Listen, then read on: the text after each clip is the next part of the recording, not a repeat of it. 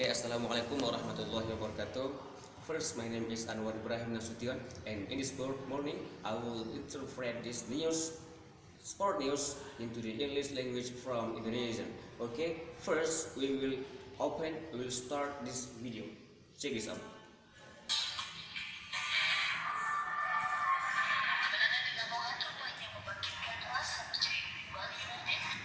Okay, the first time Bali United won in Lamongan, in this match, then it makes their desire to win is become high.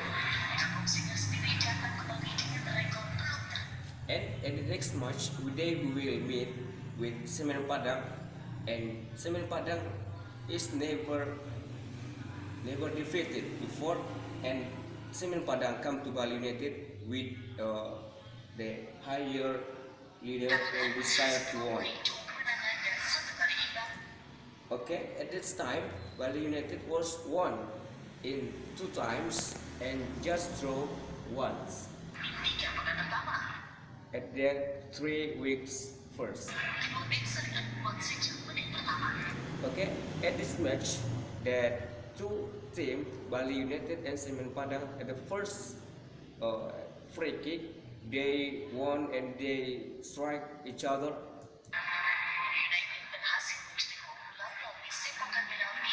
But at this time Bali United is success to make a goal from the penalty area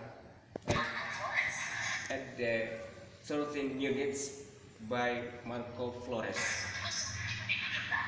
and 1-0 in 30 minutes.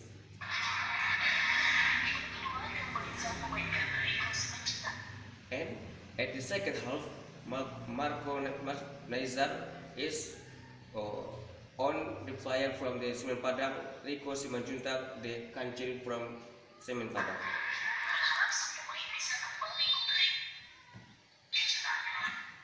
Nul Meister is hope that Rico Simanjuntak can give surprise from his style in playing football. But Bali United make the second goal at the time. And the goal is made by player from Belanda. Its name is Marco Convalius, and it's become 2-0 at this match.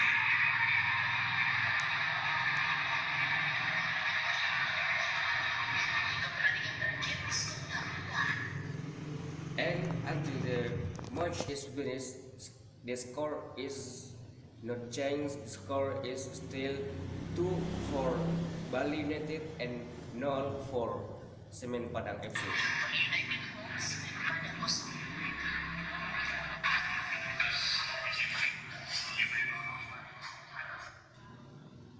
Okay, that is my project for this morning. So I will thank you for your attention, and I do apologize for my mistake. Assalamualaikum warahmatullahi wabarakatuh.